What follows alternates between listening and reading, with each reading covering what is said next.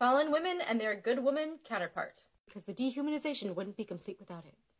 For reference, the musical I'm working on, which is what this page is dedicated to, examines the fallen woman trope.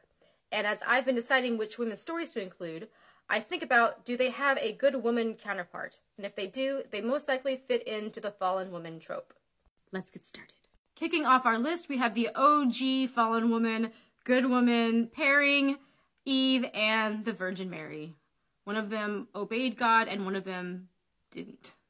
You could also pair the Virgin Mary with Mary Magdalene, who for most of history was thought to be a prostitute, even though we know that's not really true anymore, but you can see from this painting how one was depicted over the other.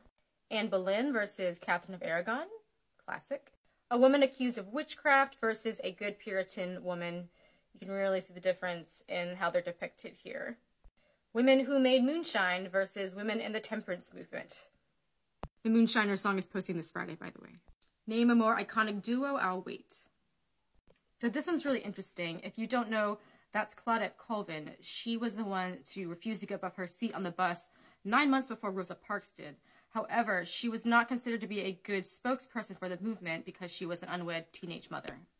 Now the next couple are a little too recent to include in my show, and they're too alive to sue me, so they won't be in the show, but Monica Lewinsky and Hillary Clinton.